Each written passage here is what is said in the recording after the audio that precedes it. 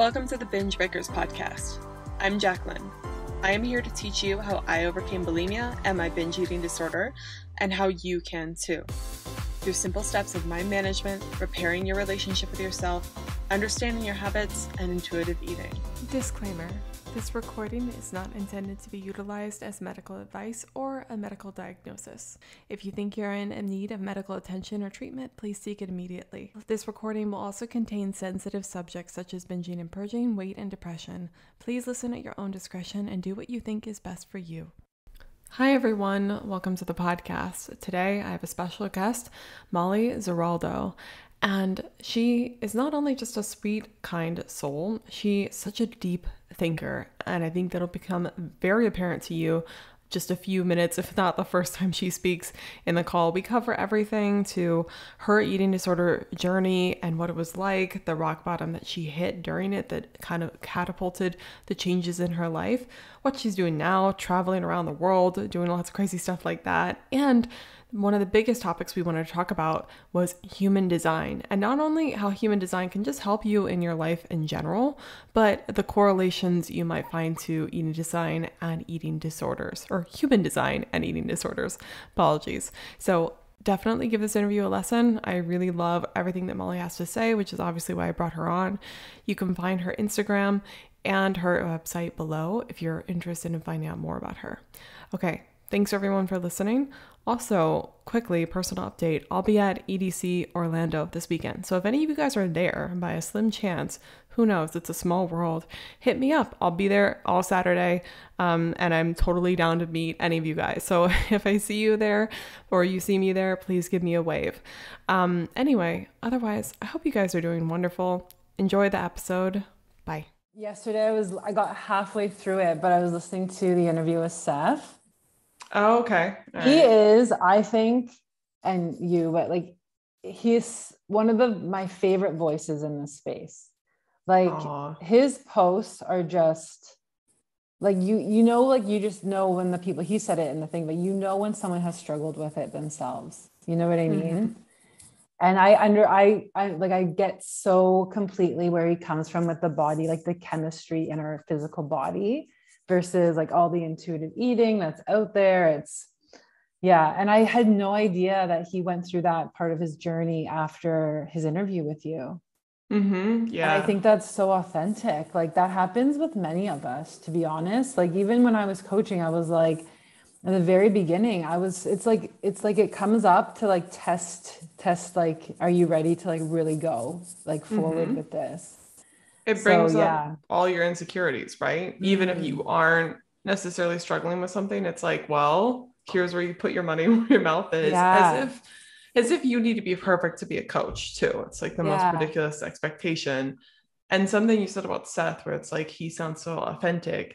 When we were talking together, it's kind of like, even though you're struggling, you need to put this out there because people they'll read this, they'll know it. And I remember I always wanted to do that myself. Like I was like, when I get better, then I'll talk about it. When I get better, then I'll talk about it. Mm-hmm. And I remember being in a therapy session and my therapist, who I adored, like I just thought she was amazing. And she said that she helped more people with alcoholism in like a certain period of time in her life than she ever had. And she herself was drinking every day at night. You know what I mean? So she's like, just because I was going doesn't mean that I couldn't show up for someone else.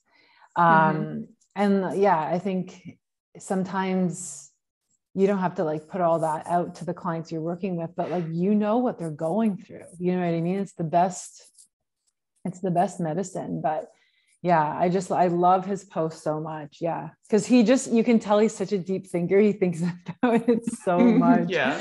But I appreciate it because I came from the same a lot. Yeah. Yeah. Well, and we're already recording. I always do that right off the bat because it's juicy conversations. But I obviously wanted to at first ask you about your story. Like, what's your background with eating disorders and whatnot? Also, for people listening, this is Molly. She's amazing. We'll have her in the description below. Oh, I remember still voice noting you, like when I was just like, I don't know what to do. Like, do I go all in on bulimia, or do I make it more, widespread with just eating disorder specific, but I have such a passion specifically for bulimia because I think it's such a tricky thing to tackle, and it's so invisible, and there's so much shame around it. But God, okay, my story, I'm trying to think where to like begin with it. So I grew up figure skating and in gymnastics. So in two sports that are like heavily, there's a lot of emphasis on your body.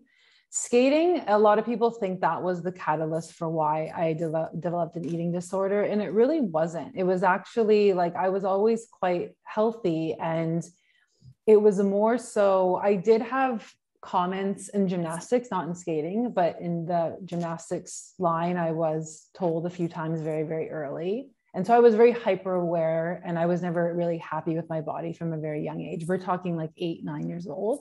Oh, wow. And the real catalyst for the eating disorder and more, it kind of began as binging. And then this sounds so horrible to say, but I'm sure a lot of your listeners that began this journey can be empathetic towards this statement, I desired the ability to throw up. You know what I mean? I was binging and I was like, oh, if I could just get rid of this. And I never could. And I would just have really unhealthy eating habits. But when all that spurred, like what spurred that on was when my skating kind of stopped. Never stopped. I was still skated, but I went through puberty, and my skating, my ability was never the same. And so the joy and the fulfillment and just the life that I had as a figure skater, that identity piece that everyone, that when we lose that specific identity in us, I had nowhere to turn, and I didn't speak up about what I was going through. And so this is when all like the eating in secret began. Fast forward, it just it never really stopped. I was always able to keep it under wraps. I went away to university, and that's when it was really, really bad. In high school, it was I was going through suicidal periods, always in secret, and always maintaining a lot of high level of success. So, good in school, still doing my skating, still at a high level, but in the background, I was a shell of a human. I was so, as we all are, a lot of us can, that's the thing with bulimia is that you always, I shouldn't say this, with all mental health, you can look completely A-okay, if not sometimes better off than most, and be really, sometimes really you struggling. look like you're doing amazing. Yeah, exactly. And I do find that we don't want to stereotype, but a lot of people I work with, they tend to be overachievers, so many ways, and yet there's this thing in their life that are in secret, like you're talking about, and feeling like a shell of a human being. So where do I then? All through university, and then I skated for Disney on Ice. So I went and did it professionally. And that's actually one of the best times I had. I was still binging and purging every now and then, but for the most part, that joy that I had lost and that identity came back. And I was feeling okay again. And I was around people. And a lot of times that is always bulimia is a very secretive thing. And I was living with someone in hotels and on tour that, there was no keeping that a secret. I did that. I studied abroad after that. Still, it was lingering in the background. And then I came home from all of these experiences and kind of hit a rock bottom, and it all came back up. And I remember I was reading Marianne Williamson's A Return to Love. And that was my first kind of interaction with the concept of surrender. And I think I had tried to get better on my own. I can't, the amount of broken promises is just, you can't even keep, it's just, every Monday I was like, I'm going to get better. I'm never going to throw up again. You know what I mean? And it was over and over and over again. And I was like, I can't do this. I can't. I had a small stint at an eating disorder clinic in high school, but I stopped going. And I just said God, universe, whatever, I can't do it anymore. And I'm quite open about my rock bottom moment, and it was a DUI. So I was working in the wine industry, and I came home from an event and was pulled over, and everything kind of came crashing down. I was so full of shame that is such a, embarrassing thing to have happen. I lost my job. I was stuck at home at my parents' house. I couldn't drive for at least a year. I didn't want anyone to know. I didn't want to be around my friends. I didn't want to, and it was that dark, I hate that dark night of the soul and all of that. But it was just like, you think the bulimia days were hard. Like that just was like, what's going on with my life? And because I couldn't leave the house, I like deep dove into all of that work. So I think when we're like ready, all those teachers started appearing, and I just started to like, okay, like start meditating, start moving in a way that's just to get in touch with my body and to kind of move this energy and not move to lose weight. And I just deep dove into that world because I had nothing else to do. And on a whim, I decided to move to Australia. And then from there, slowly things got better. On a whim, so really. I had a friend message me because she knew I was like, I need to move to a city because I lived kind of out in the country. And I was like, I have to move to a place where I don't need a car. And so I was like, I'm from Canada. So I was like, do I go to Toronto? I was even thinking of like Calgary or Vancouver. And then I had a friend say, I need a roommate in Australia. And like, I maxed out my credit card.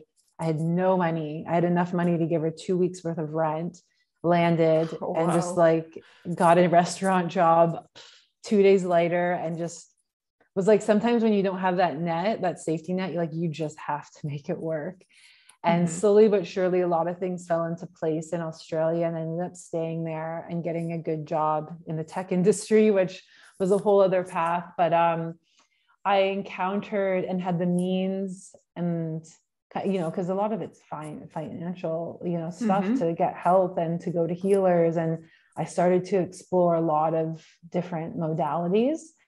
And a lot of my healing just started to solidify. I started to understand I think up until I went to Australia, if you asked me, why do you have bulimia? I wouldn't have been able to tell you why. And so I just started to understand that like it was filling such a void, that, I was numbing, that I was actually sensitive. I had no idea that I was a sensitive person. Like all of this was like brand new to me. And so long story short, that happened when that move to Australia happened when I was 28, I think, or 29. Okay. I'm now 36. So I spent some time in Australia, moved back home, lived in Toronto. And I got really, I still had always that corporate job, but on the side, I always had other things going. So I became a yoga teacher. I ended up publishing a poetry book about my recovery, and slowly, very, very slowly, it's so scary, but I began to talk about it and post about it. And then a blessing in disguise was I lost my job due to COVID. And that's when I got into coaching. That's when I decided to just be like, okay, this is what I want to do. Like our wounds can be where we are of service. It's like, I went through this for a reason. And I always thought that. I always was like, I want to get better so that I can help someone else get better. I always, always, always wanted to do that. And so that all led me into what I do now. And when I was coaching, I wanted to find out what my clients' their human design chart was, because I had a reading years ago, and I thought there was I was curious myself to see if there was a correlation. And then when I got into human design, I got more busy getting readings than I was with clients, and it kind of just took on a life of its own. And so now I primarily do human design readings. Yeah. Well, that's a very complicated story. I think I was thinking like, man, if we just stopped the episode here, I feel like so many people would get so much value from that, because the story you were telling, like, it started from a very young period. You can really, really understand what's going on. But I think a lot of people can relate to that loss of identity. And that's where, my first eating disorder started when I was in high school. Period of eating disorders. I had switched schools, loss of identity, and that sort of thing. And it just kind of being able to fall deeply into eating disorders and that sort of stuff. And then the same thing when I came back from traveling abroad, that's when I fell again really deeply into bulimia. So it's just interesting, the correlation there.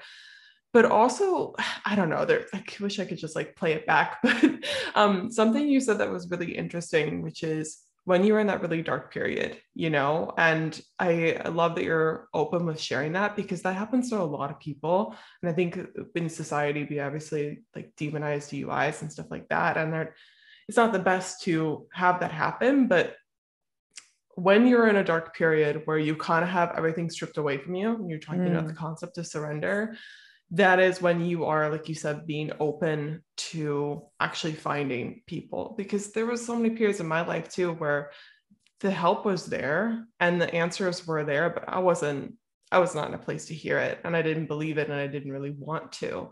And so I love that you shared that space, because a lot of people have gone through something like that and they're like, how could you ever recover? And look at you, you have gone completely 180 and gotten through that and surpassed that. And it's just, I don't know, it's inspiring to hear. So thank you for sharing all that. Yeah. I think, like the quote that popped into my head when you were speaking was like, when the student is ready, the teacher appears. Because in a way, like, I know one of the hardest things about recovery is that sometimes, like, when we're really, really, really, really honest with ourselves, there's still this part of us that doesn't actually want to recover. It's this really weird thing that, like, and it's also linked to that identity. It's like, I can't let go of this only safe thing that I know. And it's like, it is so hard to let go of this thing that, like, we think of as love. And I think there is a lot of times when I said, I want to get better, but like maybe underneath that, I didn't. There was and I think that there is something to be said about, like, sometimes, and we still kind of engage in those behaviors because in some weird way, it's serving us in some way. It may not be healthy. That's okay. But it's so tricky. And it's just like, for anyone that's on their journey, it's just like, you just can't give up. You just have to keep going, because it's like, I've spoken about this a lot, and I worked for a short period of time with an eating disorder specific coach that was a student of Carolyn Costin. Are you familiar with her work in the 8 Keys? I know of her, but I'm not as familiar as I should be. Yeah. So that was the 8 Keys for me. If anyone is listening and they can't afford anything, that book, if you can get your hands on that book and take yourself through those chapters, there are exercises. Like, it is basically, my coach just walked me through that book. And where was I going with this? The spiral. So there were times when I was way, when I look at my recovery, I was at the last stages. Like, I was so far along, but in my head, I was still struggling. So I just had, you think you're right in the thick of it. And I was showing up for these calls, and every week I was coming back and saying the same thing to her, like, yep, I've binged, and like, same story. And she said, you've got to think of it like a spiral. Like, every time you're down, you're not actually like just back in the same spot. You're always continuously moving up and out and up and out and up and out. And eventually you'll get out. But when we're down, it feels like you're just down and you're low and you're right back where you were, but you never really are. Because there's like, if you're willing to learn it, there's a new lesson. You don't want to look at it because you're like, this is the same thing. Like, you think you know the lesson, but like, allow yourself the patience and the compassion to sit with, like, okay, why did I binge? Like, get really, really deep. And like, there's always something new there. It does feel like Groundhog Day, and it's so easy to fall into that. But I love that actual visual example, because that is what it is. Me too. It helped me so much. It's so hard to tell people when they've just binged, being like, actually, you've made improvements. Actually, you've done these things. So they're like, yeah, okay, thanks. Thank you, Jacqueline. But they really have, and you've learned things, and it's hard to want to look at those lessons. But if you can have patience with yourself, like you're saying, and just being aware, which is like the most cliche thing ever. And I hate when people say it because it's said so often, but if you can be aware in those moments and still have presence instead of just shutting yourself out and saying, we're back to square one, I think that can help you keep continuing on that spiral that you're talking about. Yeah. Yeah. But okay, I wanted to ask you, because I know the main reason Molly and I, well, we started talking a long time ago, right? But the reason that we wanted to come on here is because you obviously have found a passion for human design.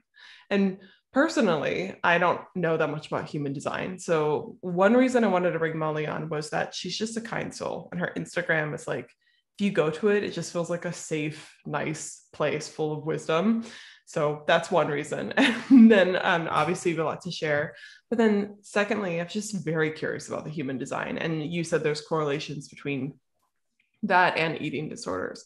So first of all, what is human design, Molly? Please tell us.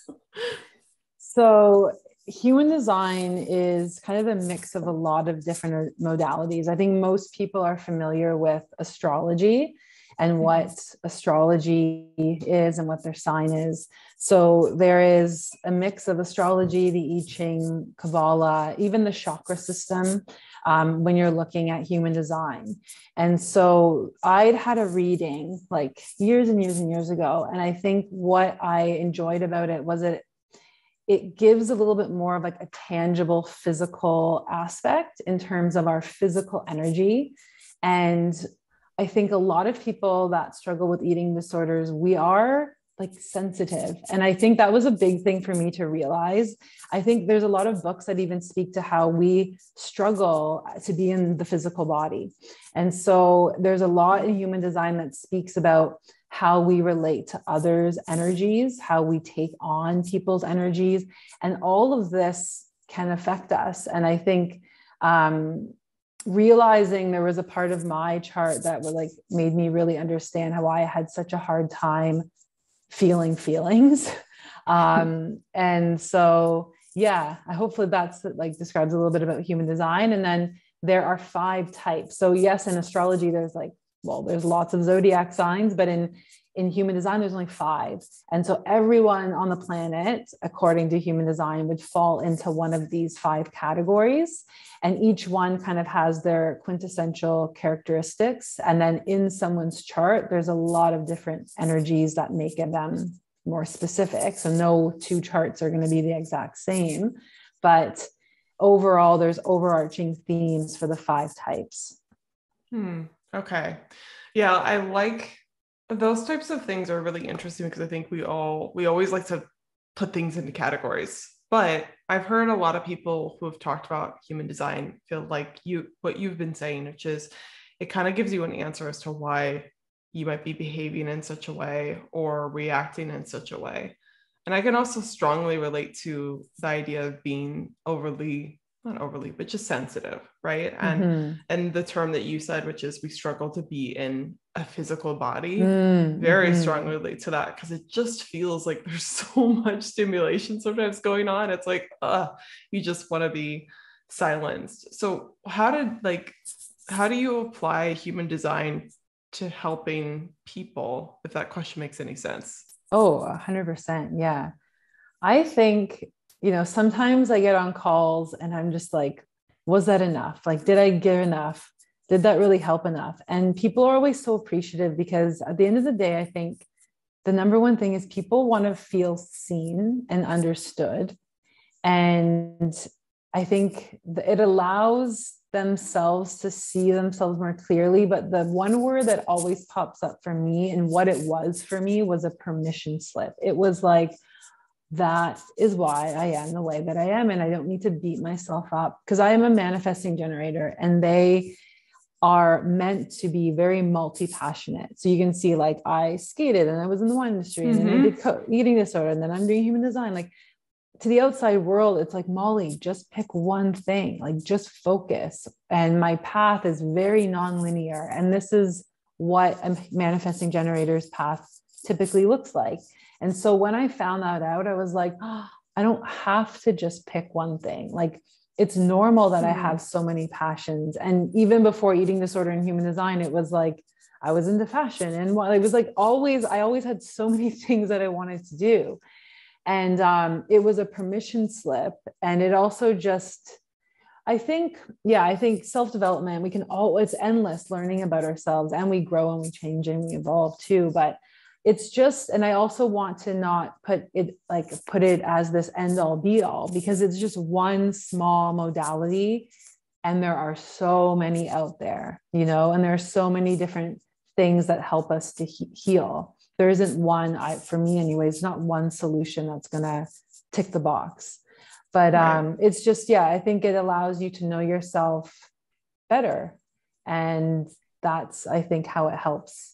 And maybe it helps you to understand like that. Yeah, that's the way that I am, or that's why I struggle with that, or this is why sometimes there's these negative things that can pop up in someone's chart, not negative, but like there's a lot of fears that are in us. And you can kind of pinpoint those in someone's chart, being like, fear of failure is really going to be strong for this person, or fear of like not feeling enough, or, fear of like, oh, my patterns are going to keep repeating and I'm never going to get better. So you can kind of get like very specific on, okay, what can I do to combat this?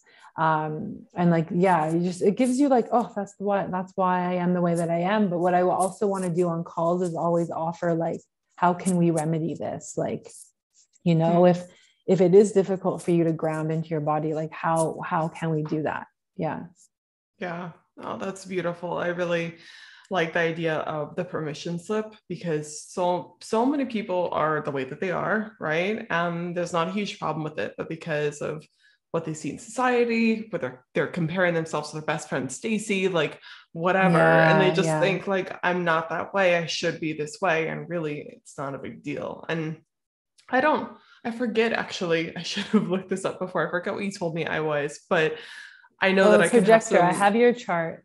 Sure. Before. Molly was kind enough to do like a brief reading on my chart and everything like that. But I was going to say that I'm not a multi-generator, like you said, but I also have a lot of different passions. And sometimes I feel bad because I can't be as focused. And so it's like, oh, it's nice to know that that's okay. And it's not going to cause anyone any harm. We're so hard on ourselves for no apparent reason. And just embracing, like who we are, and just being comfortable with who we are. I think like I did this exercise years and years and years ago, like, what is your purpose? And like, it asks you all these questions. And at the time I wasn't out about having an eating disorder, but it was always like, I want to help people with an eating disorder. But when I got underneath all of the layers, it was like, I just wanted to help people to feel like it was okay to be themselves. Because even I still struggle. Like when I post something, I'm like, oh, that was so stupid. Or, like the fear of what other people think of me is the biggest thing for me. Like, and I think so many of us, if we didn't care what anyone thought, like, I just like when I wonder what the world would look like. I wonder what we would be doing, if we just didn't care, if we like followed really what we wanted to do and didn't be like, oh, this, my parents won't approve of this, or this is again, my friends will think I'm crazy. It's just so like not sad, like we all go through it, but it's just like, that is like what I want to do. But it's difficult for me even to do it. No, putting yourself out there is hard.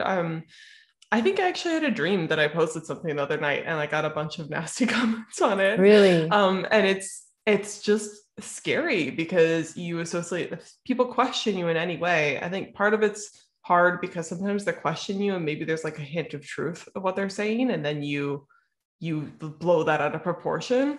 But also it just feels dangerous. People don't like you. You're like, what? We always risk that. How did you, I have a question for you. Like, what was the catalyst for you, like coming out about having an eating disorder, and like those first few posts of like, I'm a coach for bulimia, like, what was that like? Oh God. The first post I made was actually on my personal Facebook page to all my family and friends. And oh my God, I cried the first time I did that. I was so nervous. I cried. Yeah, me too. I will like a month or so before I was already coaching and wanting to be a coach. Right. And I was coaching a few people just on general topics. And I was talking to my coach at the time about like, I think I should do eating disorders basically. Yeah. And then I was like, but that would be weird. And she's like, why would it be weird? And she kept just like questioning me. And then I started crying and I was like, I don't want to do it. People are going to judge me. And at that point, only my boyfriend and two of my friends knew about my eating disorder. My parents didn't know anyone. And so I knew that if I wanted to help people with eating disorders, I had to put that beacon out, right? Of being like, yeah, girls, they can't find it. you. Yeah. Yeah. So otherwise, like no one's be under a rock.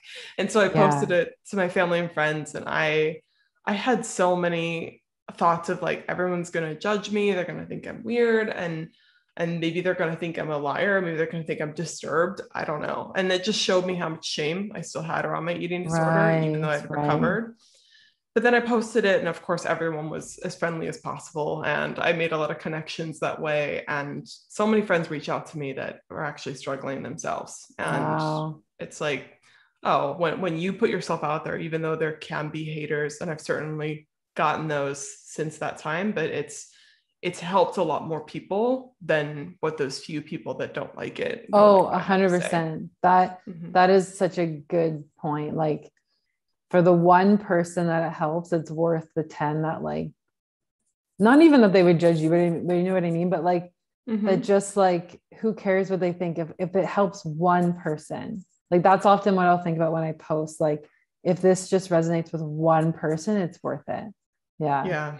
That's a predominant thought for me too, especially if I'm having that dragging my feet moment, or I'm like, no, this is stupid. No one's even like, everyone knows this. That's a common thing. I'm like, everyone already knows what I have to say, but I'm like, no, this will help one person. There's someone out there that needs to hear this. And that usually gets me over my personal shit, you know? Yeah.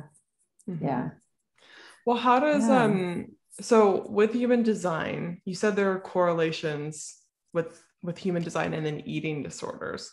Can you speak a little bit more to that? I know one of them was that you said some of us can be like sensitive.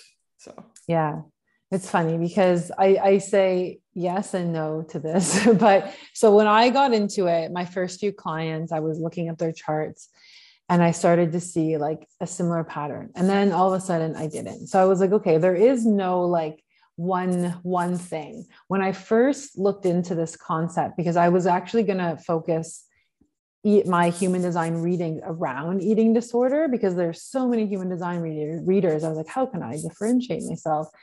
And I remember reading a post about if you had two different lines in your chart, that made you very susceptible to body image issues.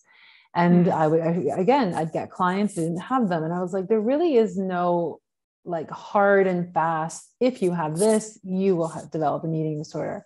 What I think it is that there's a correlation here in just like helping us that struggle with eating, maybe pointing like lighter, what's the word I'm looking for? Shining a light on, enlightening, the aspects that might be like deep roots of the wound, you know, or areas to focus our healing, or root causes, I guess you should say. Because like at the end of the day, I think eating disorders, like addiction is addiction, right? Like it's anything we reach for outside of ourselves to soothe and to numb. So just because we say eating disorders, there's a lot of people that have a lot of different addictions, and it doesn't mean that, you know, human design can't help them either. It's informing us of like, why might I be reaching for food? You know, like what is it in my body? And so I think that it helps, point to deeper wounds, and also ways that can maybe help heal. Like for me, yoga was another big modality that helped connect like my mind to my body. But there's a lot in people's charts sometimes that are like, okay, like a grounding exercise is going to be like, you've got to prioritize this, you know, like, or, you know, some sort of physical exercise that pull you down from the mind and back into the physical body, like needs to be like really important for you. So sometimes it can just inform also like, what are maybe some key elements that I need to help get me along on my journey, or like what might be things that are helpful. Yeah. I'm not sure if that helps. No, that makes sense. Well, you kind of went into like, it can cover, human design can really answer a lot of questions and root issues with what your eating disorder or any other thing you're struggling with might have been correlated to. Right. But then also, I love that you said like, it can point out different modalities to help. And some people, yoga and meditation are two different things. So I don't want to throw them in the same box, but let's say like meditation, the traditional thing we think of where you just sit cross-legged and like, that can be really helpful for some people. But then some people, it's like a torture chamber, right? If you have like so many things going on in your mind. So it makes sense that human design might point out better modalities for different people, which makes sense. But yeah, like there's some, like, I'm just thinking of an example in my mind of, like there's some that there's a lot of artistry or creativity in their chart, and they might not be doing any of that. And so that might be a call to like, let's like cultivate that in you again. Like, let's bring back that, let's use that as a way to fill the void that food might be doing, and kind of reawakening these parts of ourselves that we might have like forgotten about, that if we did them, like you wrote a newsletter the other day, I forget, like about like when we live life, like, when you really have a full life or something, like get out there living life, and like kind of your bulimia and your eating disorder begins to subside. And I couldn't agree with that more, because when you're in recovery, like I have an interesting, I used to think about this a lot in my head of like, what we think about grows, or what we give our attention to is what we see the most of. And so I was just like, like recovery, I hate it, because you have to give it all this attention, and you do have to work at it, and you got to like do the exercises and the reflection and the journaling and whatever it is that you're working through. But then it's like, when you just get so busy living life, you forget about it. And then oftentimes like it goes away for a week, and you're like, oh my God, I was like binge free for a week. And like, it was because I was so engaged with something else, So yeah, sometimes I think it's like, maybe like, like getting back into art or getting back into music or something like that. It can kind of be a good distraction of pulling us out. Yeah. Distractions aren't in this self-help space. And I think you're feeling space, there's a lot of like, feel everything, don't ever distract yourself, face the problem head on. And of course, there's time and space for that, because if you're just completely ignoring the problem, it might not ever go away. I mean, maybe it will, but most likely not. But then there's a time and place for healthy distractions, and actually letting your passion grow for that. Because, as you said, and I said in my newsletter, like recovery can almost become your whole life, and you don't want that. Oh my God, yes. Like, and we all get in that phase. And then you start thinking things like, this sucks. It takes up so much effort. I have to stop my whole life in order to recover.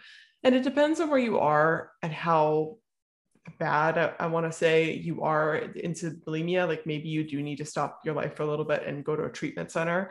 But then after that, like you really need to have other areas of your life. Recovery is one of them, but there needs to be multiple. Otherwise, recovery will just suffocate you. Right. 100%. Yeah. Yeah. So trying to think if I have any other questions about human design. So I'm just kind of curious for my own personal. Yes. Go ahead. What is the projector again? It's been a while since I looked at that voice message. Yeah. So the projectors are, the gift that they have is this bird's eye view, so to speak. So they have a very unique perspective on the world. So sometimes like there's a metaphor of like they're a bird in the tree, and they can spot like inefficiencies, and they see just how things can be done better, how processes, how methods can be improved. And they're meant to swoop down, tell us that improvement, and then go back up to their tree. They're not really meant to like roll up their sleeves and hustle like the generators of the world. So they really are like a new age leader, so to speak. They're like the wise guides. And so they have a lot of wisdom within them that needs to be pulled out of them. But they have, what it is just, they have a very unique way of seeing things. And they usually, have a gift of seeing how certain things can be improved, how something can be tweaked so that it can just be made better. Okay, cool. So for you, like, yeah, like it could be a new take on like, yeah, like how you work with people. Like you might just be like, it should be done like this. Like, you know, recovery can be like this. So just offering, it's like your spin on it. So when you say that, it first is flattering. I'm like, oh, so wise, everything like that. And then I'm like, wait, that doesn't, like, part of it. I'm like, I'm not that wise. You know, I'm just a freaking human being. Right. So what would you say to people who they feel like the label that they've gotten in human design is putting them into a box, you know? That concept of being put into a box is actually like within the human design centers. There's a center called the Identity Center. And when it's open, meaning it's not colored in your chart, these people, even though you could be a projector, there are people that are very chameleon-like. They're so adaptable. They can wear multiple different hats. And so it's interesting, like the flavor of like your chart and this overarching term. But if people, so the question was like, if people don't really relate to being that. Yeah, like what I know there are people out there listening who can be skeptical, right? Right. Oh, 1,000%. I would hope, yeah. Go ahead. I think when it comes to like just trying it on for size, like what if you did see yourself as wise? What if you did give yourself more credit where credit is due? That's good. You know what I mean? Because all of the ways that the types are described, they're very like flattering. Like every time people read through them, it's like, I think I'm that one. I think I'm that one. There's no good or bad one. And so just like seeing, because a lot of times we don't even acknowledge the gifts that we have, or they come so easily to us that we don't even realize that they're a gift, or like, oh, this comes so easily to me. It doesn't come this easily to everybody else, or just trying on for size. Like, what would it be like if I embodied like, and really felt like I have a lot of knowledge to give this world, you know, like I never feel like that, but like, what if I actually did? And just just like experimenting with it. And that's what it really is a lot of times often referred to. It's just a human design experiment. Like, you know, it's trying different things, because one of the elements that we didn't go into is that each type then has a strategy and an authority. And the strategy and the authority are really informing us how to move through the world, how to make decisions, what to say yes to, what to say no to. And that is all experimenting, you know, like I'm still working with my strategy, which is to respond. And how do I go about doing that? And yours is unique. Yours is waiting for the invitation. So so that it's just all like practice. And only if not even if it speaks to you, but if there's no curiosity there, then leave it. You know what I mean? Like with everything in the self-help space, like take what resonates and leave what doesn't. Like 1,000%. Yeah. Yeah. I'm hearing that. I've been trying to put that more in my messaging as well, because there are certain things that I'm saying that 100% work for people, but then there may be some people where it just doesn't work for. And I don't want those people to keep on like pushing into a wall and being like, well, these people can do it. And it's like, maybe you need something slightly different. Maybe you need to tweak. And so take what works, leave the rest, and keep on going on your journey. Yeah. I think with recovery as well, it's like, I'm trying to think of the word, like it's a mix and match, you know, like we take all these little pieces along the way, and the recovery journey looks so different for everyone, at least from what I see, you know, because no two people are alike. No two people are going to heal at the same rate. No two people are going to like do as well with certain modalities and the same type of therapy. So even when you're on your recovery journey, like if something worked and then it didn't, like be open to trying something new. Like don't just give up if that didn't work for you, because something out there will click. And even if it's not like for me, it was like so many little things together. It wasn't just one thing. Right. Yeah. I know what you mean by click. Cause like there's so many different methods that come into one, and then you feel like sometimes you have a big moment where like everything you've learned, all the little clicks on the along aha the way, moments, create a big click, and you're like, I get it. That was the pause for me, the pause method that I talk about after so many years of like not getting it and piecing together little moments and like brain over binge and all that sort of stuff. So, but also you talked about like the human experiment and the idea of, think of my thoughts straight. There's like, again, there's so much you're saying that's like there's full so value I that I'm like, but I think looking at it as an experiment, and especially what you said about like, what if you are, I think that's such a cool idea, because even if you look at the human design and you're like, some of these pieces make sense, some of it doesn't. Asking yourself, well, what if I could be that? That opens up a whole world for you. And it's so exciting because even if human design is maybe like labeling you, whatever, you label yourself all the time. And it's just this thing that you put on yourself. So it sounds comforting to me and expansive to take on the concept of something new and playing with that idea, because if you kind of dabble with your mind with that idea, you can open the possibility and then start making more decisions from that place. It sounds ludicrous. When I first heard this sort of stuff, I was like, there's no way. I just am what I am. But really your thoughts can change so much about you. So I love that you said that. Yeah. And for others, like I know like this stuff might seem so crazy now. And then who knows, maybe 2 years, you're like, like now I'm ready for it. You know, like we're not always, I think it relates back to like, I like even from as simple as like, I remember years ago being handed, what's that Eckhart Tolle book? The very first one he wrote. But there's things that we'll get, like will come across our path. And it's just like, we're not there yet. Like, you know what I mean? Like, and if it is just like, no, it's not my time to dive into this. Just like carry on. But there's always something out there. And if it, piques your interest, like have a look into it. And if not, doesn't have to be something. Well, you weren't always a human design expert, right? And then no. Yeah.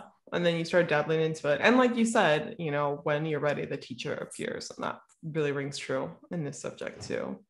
So tell me really quickly, and I know we're running out of time, but what is strategy and authority again? What are those two terms mean? So each type has a strategy, and it's kind of informs them on kind of how to move through the world. And that's such a blanket term, but like how to move forward, how to make decisions, and they're tricky. So I can just explain really quickly. So the generators and the manifesting generators respond, and that's because when they're doing things that light them up, they're meant to be very magnetic, and they're meant to like almost draw and attract things toward them. And then they respond by saying yes or no to whatever's come across them. Like, yes, I do want to engage with that. Nope, that's not for me. So they're constantly in this process of responding to what the physical, realm has brought them. For a projector, there's this, like, it takes a little bit more patience because they hold such wisdom within them. Oh, and this is what we also didn't speak about. They are less, quote unquote, they don't get the same amount of energy as the generators. So they need more rest and they need more time to just rejuvenate. So waiting for the invitation also helps them to kind of conserve their energy. So they're not always just giving all this wisdom out, like boom, boom, boom, but they're waiting for the invitation, meaning that when they actually speak, it's been asked of them. It's been, okay, what is your input? What is your insight? What is your advice? So it's really important for them to wait for the invitation when there's that exchange of their wisdom. They don't have to wait for the invitation for everything in life, like to eat dinner, to go to a friend's house. But when they're offering up insight and wisdom, it's really important that it's been kind of pulled out of them, so to speak, because then when it has the space to land with that person. It has the ability to actually be implemented and make the impact that it's meant to have. Manifestors are the lucky ones. They just get to go and do whatever they want. They're much more rare. They're supposed, like, human design offers up these percentages, and you Oh, know, I I looked don't it know up how after you accurate. sent that to me. I Yeah, was like, I projectors gotta are know. about 20%. Yeah, so it's more Yeah. rare. Projectors are about 20%. And then manifestors is about 8 to 9% of the population. And because they really are here to create and lead and like create what never existed, when they get an idea, when they get an urge, they're just meant to go. And the less they ask for someone's input, the less they're like, do you think this is a good idea? And just go, the more powerful they are. But we get so like, we doubt ourselves. And I love reading for manifestors because I just want to like empower them so much because they don't realize just how like powerful they are. And then reflectors, they have, you know, one of my best friends is a reflector. And so it's been such a great thing for me to learn more intimately this type, because they're the unicorn. They're supposedly 1 to 2% of the population, and their entire chart, whenever, you know, if someone looks up their chart after this, hearing this, they'll see a weird chart. I'm not sure if you looked it up. I did. But all these, you know, it's so like, what is confused. happening? It's so weird. There's these triangles and squares, and there's different things lit up. A reflector's chart is all white. So they're really the most sensitive type, but then they can be the strongest and the most powerful. They're truly chameleons, because where you're white or where you're open in your chart, that's where you are sensitive to the environment around you. That's where you're like a sponge, and that's where you like kind of soak up energy. So for them, they can be like so sensitive, but then they can also be full of so much strength. They kind of experience the extremes. But the reflectors are really meant to reflect to us our truth. They're like super wise beings. They're the most intuitive of all of us. And they hold such special gifts, and especially like the way their health is actually very dependent upon the people around them as well. Like they're so sensitive to their environment that the moment that they might not be feeling well, it's usually a sign of like, I need to get into a new environment. Because they almost like reflect the health of those around them and just kind of the vibe around them. So yeah, they're very interesting. They're rare, but like I said, like, because I'm lucky enough to have a very, very good friend that's a reflector, it's been such an interesting process to see and to talk with her, because their strategy is also difficult. They're considered moon beings. This is also like woo-woo. Okay. But they are meant to really be patient with their decision-making processes. And really, they're so in tune with the cycles of the moon that their opinions and their life can dramatically change in the course. You know, we all do these sometimes, like new moon intentions and letting go on the full moon. For them, those types of practices can be so supportive, because they're supposed to make their decisions around the cycles of the moon as well. So yeah, it's interesting. So like I said, like it's all take it with a grain of salt, and never, even myself, like it's not the one thing I'm like, yes, human design. It's just been one modality of many that I've tried, that enough helped me along my way that I was like, it's worth sharing this if it helps someone. Yeah, absolutely. No, I think it'll help a lot of people. And even when you sent me that message, again, there were certain things I was like, oh, that makes sense. Like the energy thing, I feel like I need the most ludicrous, I'm so using ludicrous a lot, but the most like inordinate amount of rest ever. Yeah, and I feel like I shouldn't need that. And I always compare it to like the people around me. And yet though, when I do things, it takes me shorter amounts of time to do them. I'm able to create things in like pretty succinct amounts. But then I need lots of rest. And I'm always like, why don't I just layer more on top of it? Why don't I just do more? But because you need that. And you've got manifestors, projectors, and reflectors are the non-energy beings, meaning they don't have the ability to generate their own energy. Manifesting generators and generators do, and they make up more than 60% of the population. So, so many people that don't fall into this generator category, they are trying and wearing themselves out, trying to keep up at the pace of the generator society. And we live in a generator society, you know, and so many of us work 9 to 5s. Like we can't be like, I cannot work, you know, this schedule. We have to kind of make do with life. but just knowing, like, prioritize your rest, make people around you know, like, yeah, I can't keep up, but yeah, I'm a generator, and sometimes, and we can go into, sometimes people that are generators don't resonate with having a lot of energy, and that's a whole other thing. But just, yeah, when you're a projector, a manifestor, a reflector, rest is very important. Yeah, absolutely. And just knowing, like, oh, if you need a lot of rest, it sounds simple, knowing the reasons behind things, but it, like you said, it gives you that permission slip not to judge. And I think so many people are looking for that, and they need that knowledge to kind of piece it together and be like, oh, it's okay that I am this way, and it's not such a problem. It's working with yourself and your strengths and weaknesses versus working against yourself and, like, ignoring all of your strengths and trying to, like, pinpoint all your weaknesses, which isn't helpful.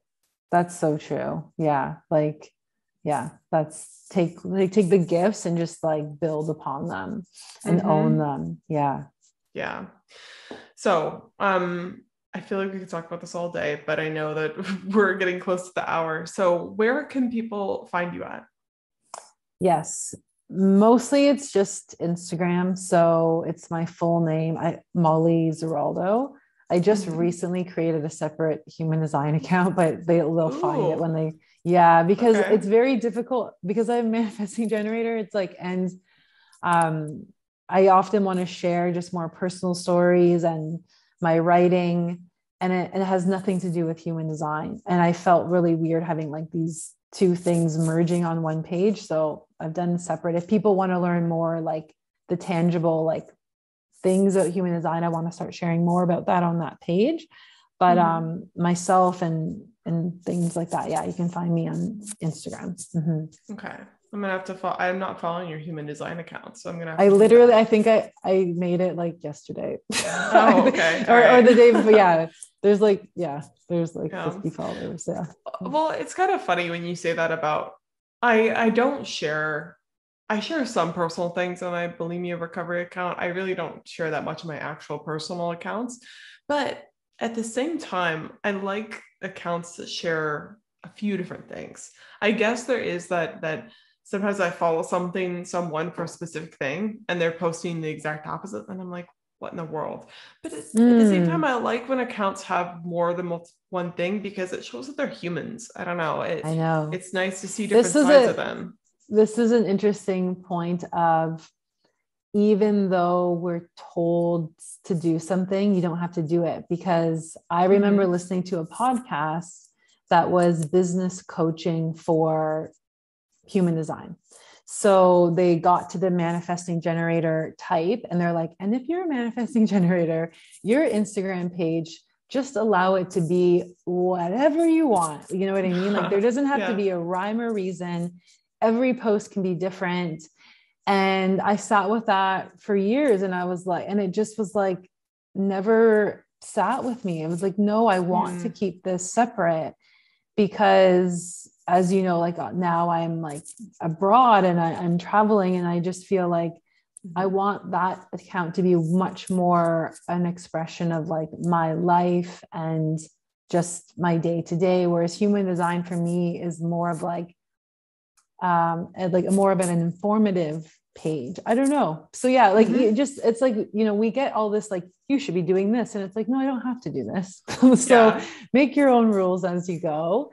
But I do agree with, like, I even had people say to me, because I had, a much bigger following on the other page, and they're like, why start from scratch? I'm like, I don't know. And I waited for months, and I'm like, I'm still going to do it. So I finally did it. Yeah. You're allowed, right? Yes. And good for you and the thing is, if it doesn't work out, you can always just, like, not use that page anymore, right? If it absolutely for some reason bombs, you can be like, okay, well, we're done with that. I tried. At least I tried. Yeah. Or else I'll sit there thinking about it.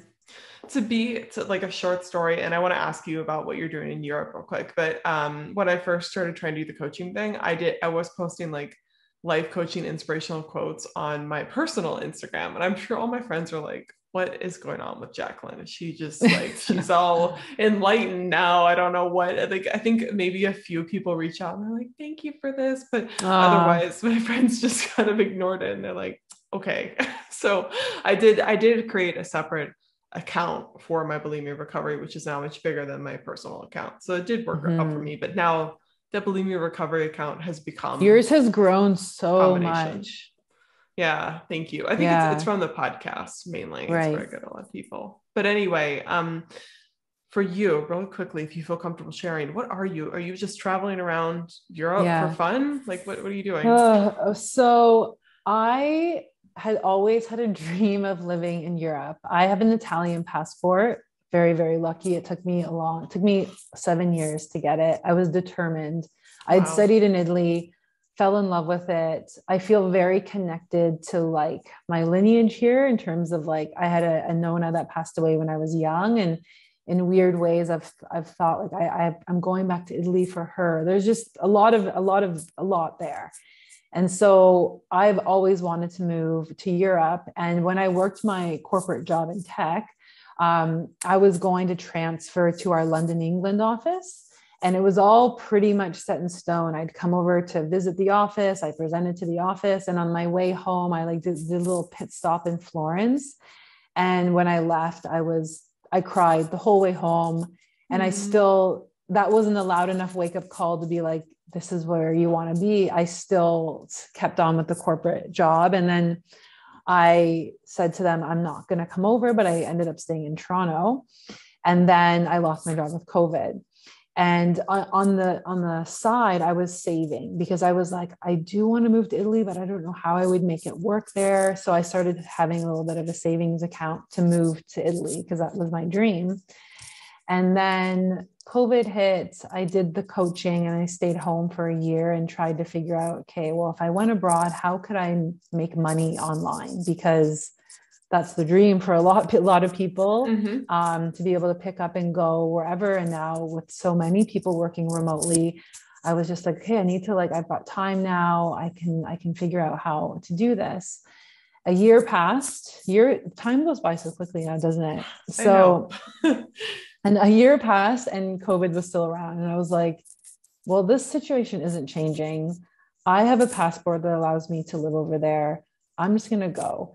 And I moved in May to Amsterdam for a month because I have family in Italy, really only kind of one cousin, and they live in a quite remote rural area. So I didn't know where in Italy to go. I just knew I wanted to get to Europe. So I came to Amsterdam for a month. I had friends there. I even thought about getting a job there if I really needed it. And then from there, I had a friend invite me to a birthday party in Italy. And that started what became my experiment of responding like a generator is supposed to what came up on my path. So on the side, I've been doing human design readings, but I've been moving very much a lot, like almost every week since then. And it's been too much. It's been exhausting. It's been amazing. It's just been a roller coaster of emotions, of learnings. But yeah, and I think I was really lucky to see parts of the world when they weren't as busy. So I think a part of me was like, I got to go here and I got to go there. And I'd meet someone and they'd say, you should go here. And I'd be like, okay, I'm going to go there. And so it was a very like kind of a adventurous spirit type of summer. And now I'm trying to figure out where to go next. It's like really a practice in surrender of kind of trusting that the next steps will be revealed to me when I'm ready, because oftentimes I have no idea where I'm going to live the next day. Wow. So yeah, that's happened quite a few times. Like I've booked flights and hotels the night before countless times. So I'm trying now to figure out, I want to go back to Italy. Right now I'm in Portugal because there's quite a big digital nomad community here. And one of the things that I'm really trying to find is a sense of community, but also a place where I can, focus on my business. Like even just saying that is like rare for me, I never even thought of this as a business or myself as like an entrepreneur. Like that's even a weird title to give myself. But here I found there were lots of them. There were lots of people doing this type of digital nomad lifestyle. So I'm here for a month, which is the longest I've stayed anywhere. And yeah, we'll see where it takes me, but I do want to stay over here for quite a long time, for as long as I can. Yeah. And I'm not opposed to finding a job and things of that nature, but I'm really lucky that the human design readings has been enough to kind of help me make this a little bit longer than I ever expected it to be. Yeah. Yeah. Like what a life to be traveling, and to each week. For me, someone who likes to plan things out, it sounds really anxiety provoking at first, but at the same time, like once you're in that situation, it's kind of like, all right, this is where we're at, and we're going to go for it. And it's really allowed you. I don't think a lot of people get the privilege to experiment with so many different places. They kind of just set up their life somewhere, and then they're like, this is where we're going to stay and travel around. And me and my partner were kind of like, where do we want to live? And we have to like go look at areas, you've really been just like, here's this place, here's this place. It's a really wonderful experience. And the idea of just surrendering and kind of, I'm assuming to do that, you also have to travel really light, like not having so much clutter and packing. I haven't. So this is why it's like if I have to take that suitcase one more place, like it is, oh, no. I did not. And now I'm lucky because, like it's been quite mild weather, and I've got to figure out where I'm going to be longer term so I can buy like winter clothes. But I didn't do it well because I didn't know how this whole thing would play out. Like I left for that month in Amsterdam, and a lot of people were like, what's your plan? And I was like, I don't know.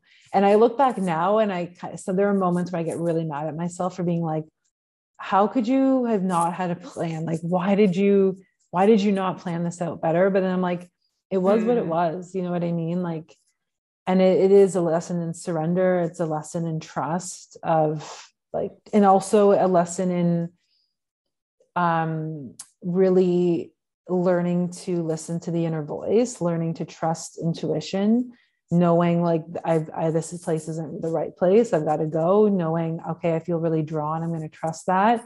So that's for me is what I'm like strengthening. I feel is like learning to listen and honor and trust that inner voice. Mm-hmm. Yeah. And you're strong enough to handle what you're doing right now. That's certainly true. Like I think there's been some low points. I'm sure. Yeah. Yeah. It's kind of easy to hear with the life you're going. And for me on the outside, be like, oh, it must be amazing. But of course there's struggles for it too. But that, you're growing from it for sure. Yeah. And there's another thing, like, sorry, we're getting into a whole bit of tangent. You need to include this in the episode, but even just with the time that we're in with COVID, of like, there's a part of me that's like, I shouldn't be doing this, or I shouldn't be sharing this, because my friends at home, like, they're not traveling. And I had an aunt that was supposed to come to Italy, and she was like, I don't feel safe yet. And then I am like going all over, and it's a very strange feeling for me. Is it like, should I not be posting these things because it's kind of unfair for those that don't feel safe to do this? And that's been really weighing on me heavily. And then also like just doing it alone as a female. I think that's something that eventually I want to speak more about as well. I'm sure that can be scary. So we'll see how it goes, but it's been an experience. It's been an adventure. Yeah. I think looking back, you will, and I think you already are very happy that you've done this. But when you talk about like, should I be posting this? Should I be sharing these things? It's your life, right? That's right. Number one. Right. And I think your journey, you're going to be able to share a lot of wisdom from it, and your posts are probably helping again a lot more people than you know. And people that can't go out, sometimes it's nice to see people traveling and doing the things that you're doing, and it can inspire others to do the same, or take their own adventures. Even if it's not traveling to Italy and going to different places each week, it's taking the risk in their own life. So some of the responses I've gotten have been very similar to when I first came out about bulimia. It was like, this is helping me, or this is inspiring me. And it doesn't have to be the same stories. I think none of us have the same story, but all of us have the same feelings or the same human experience that we can relate to. So it doesn't matter what it is that you're sharing. If it's true, it's from the heart, there's this chance that someone might resonate with it and they'll get from it whatever it is that they need to get. But it's just still, it's about just like owning who you are and sharing that, you know, it relates back to that one thing you spoke about. But it's a lifelong journey, right? To own who you are. Always got to relearn how to do that. But anyway, so we can find you on Instagram. Is there anything else you want people to know about you? Like anything you're offering right now or anything like that? No, I'm the little thing that I'm doing that I'm just like, it brings me a lot of joy is that I am beginning to share kind of the lessons throughout this time. And it's like a blog I've created called like Expedition of the Heart, which has a whole meaning behind why I've called it that. But if they care to follow along on that, because I really enjoy writing. So that's like, you know, if I can like put that out into the world and someone wants to read it, that'd be cool. So yeah, I would share that. I have that, and that's on my website if they want to read along like the lessons that I'm kind of integrating and I feel that I'm ready to share. I post every Friday. Yeah. Well, I want to learn about that. I want to read that. So I will be signing up. Okay. Well, thank you so much for sharing. You've been a wonderful light on this episode. And you too. We covered, I know that we wanted to talk a lot about human design, but we covered so much more than that. So I think people will really enjoy it and get a lot of value from it.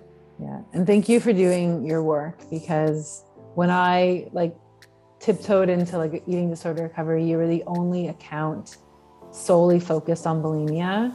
And I just think it's so important because like it is a facet of eating disorders that just needs so much more attention. And the work that you're doing is just so important. And I just give you like all the praise, and your newsletter is always spot on with your insights, and your voice is very much needed in this space. Thank you, Molly. I appreciate that. Okay, to everyone listening at home, we're going to leave you guys now. Thank you. Hey, if you like this episode, you have to come check out the Binge Breakers Recovery course. If you're trying to recover from bulimia and you're sick of doing it alone and you feel like you've tried a lot of traditional therapies and it's not working with you, come join the course. Go to bingebreakers.com/recovery-course.